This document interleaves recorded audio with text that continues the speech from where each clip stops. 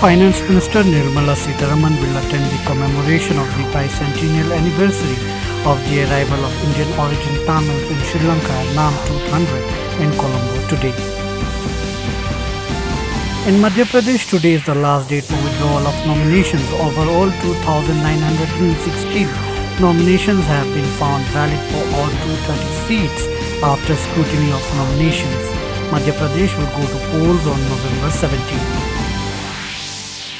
Trinamool Congress MP Mahua Moitra today appeared before the Lok Sabha Ethics Committee in the alleged cash for query scam. Delhi Chief Minister Arvind Kejriwal will not appear before the Enforcement Directorate for questioning and will visit Madhya Pradesh for poll campaign. At the ongoing 37th National Games in Goa, skill, speed and strategy are on display. The thrill of lawn tennis, hockey, sepak takraw, football, athletics and taekwondo can be seen in these games.